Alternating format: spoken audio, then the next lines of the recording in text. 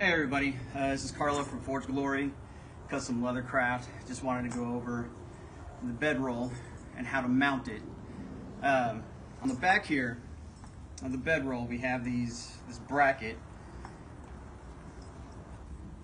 where you can put these straps in, these two straps, either vertically or horizontally, so you can mount it on different places on the bike. First, I'll show you how it's mounted on the front here. Here on the forks, these two straps will go around the forks. Then you strap it in underneath, and you can adjust this so that you got a little bit of a sag there, and put the art a little bit a little higher, so that way you can see the art better.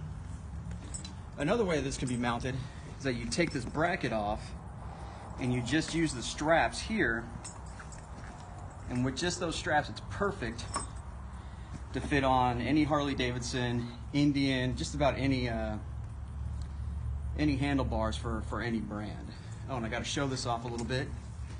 Some sweet art I made on there for somebody in the Marine Corps. I love it. This can also be mounted.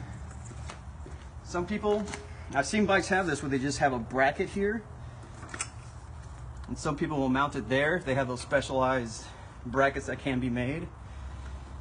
You mount it on the back of your sissy bar. And since these are interchangeable, they can be mounted vertically or horizontally. If I can get all these straps in the right way. It can be mounted just like that, or on the back here. So there's multiple ways to mount this on there.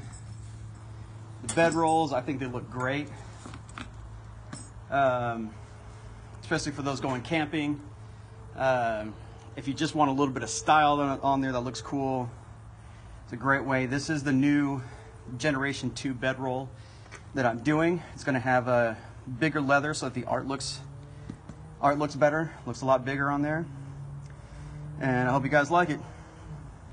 Be sure to like and subscribe. Have a good day.